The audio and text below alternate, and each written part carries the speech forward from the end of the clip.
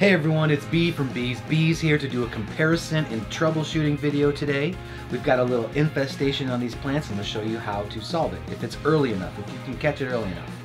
So, if you like this content or found it helpful, please smash the subscribe button below, hit like.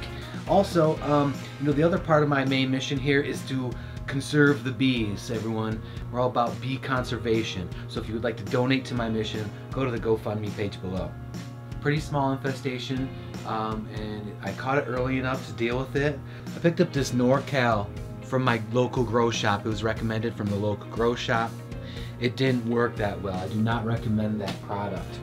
So, coming back later again, and I still found the thrips on my plants. And the ways to check for little bugs or infestations here, we're gonna do a close-up on this plant here, is that you can see there's some browning around the leaves, and the leaves may be drooping and curling. Inexperienced grower may think, oh, I'm underwatering, or a lack of a nutrient or something, or a mineral. Yeah, check for bugs, because there's gonna be, if you turn up the leaves underneath and look underneath them, you may find bugs. Okay, so check that out. If you see that kind of browning on your fan leaves, okay, it's most likely bugs. What I did do is go to my local Ace store and I picked up a 3-in-1. This is a safer brand. They mentioned that it takes care of thrips, all right, and other small insects and mites. Okay, so I picked this up and so far it's worked. I gave each treatment a few days to take, and if we gave them a few sprays to make a difference, and this 3-in-1 so far has made all the difference. Now maybe I can show you how to spray your plants today. So what I would do is I just tip up the plant and spray underneath.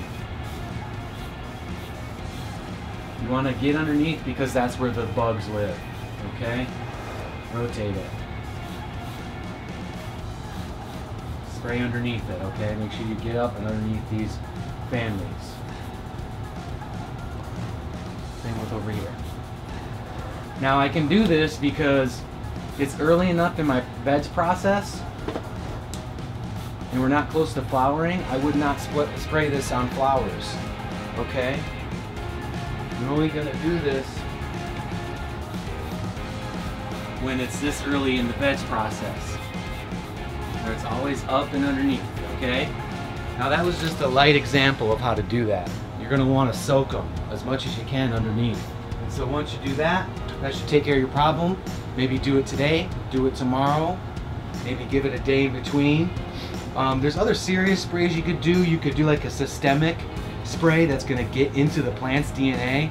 But considering that we're gonna consume these plants eventually, I didn't go that route. We don't want to change that plant's DNA. We just want to keep this surface level so that this spray can wear off and we consume these plants later, okay?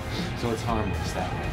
So like I said, check for that browning on your leaves and see, you might have bugs. It could be a little problem. It's not a nutrient thing, it's bugs. So make sure you spray early enough and catch it early in your system that you can solve the problem.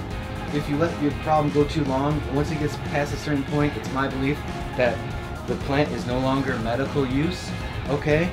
And you need to throw it out. If you spray too much or use too much chemical, it's no longer medical. You need to throw out your medicine, okay? It's no longer good. You don't want anyone to consume it, okay? Let's be responsible growers. Anyways, hopefully you caught your problem early enough to fix it. Thanks for tuning in today. Beez Beez. We're on a mission to save the bees, everyone. Happy growing.